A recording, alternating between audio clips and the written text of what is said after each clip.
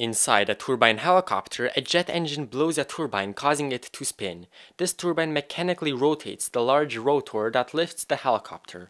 Why not remove all that and just point the jet straight down? Wouldn't this direct propulsion be more efficient? No. Imagine you're in space and need to accelerate to 10 meters per second by jumping off a light ball or off a heavy space station. Jumping off of which object requires the least strength to reach this speed?